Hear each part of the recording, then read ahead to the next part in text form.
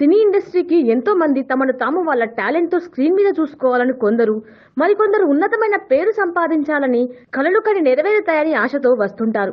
అందులో కొందరు సక్సెస్ అవుతుంటారు, మరికొందరు విఫలమవుతుంటారు. అలా వచ్చిన వాళ్ళలో చాలా గుర్తింపు తెచ్చుకొని ఇండస్ట్రీనే గర్వపడే స్థాయికి తీసుకెళ్లిన ప్రొడ్యూసర్ దగ్గుపాటి రామానాయుడు గారు.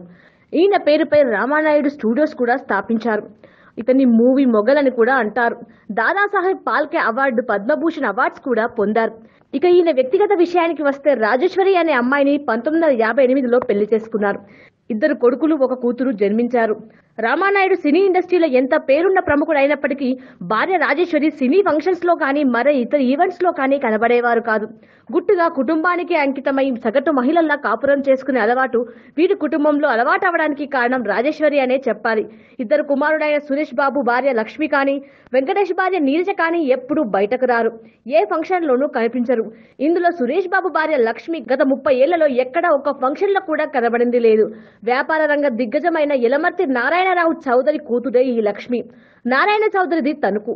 ఈయనకు లక్ష్మి కాకుండా రాజా అనే కొడుకు కూడా ఉన్నాడు.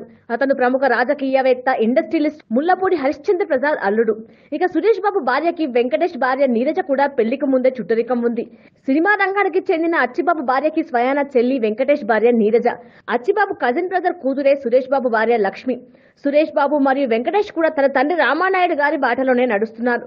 సురేష్ బాబుకి 2 కొడుకులు 1 కూతురు, రానా, అభిరామ్, మాలవిక.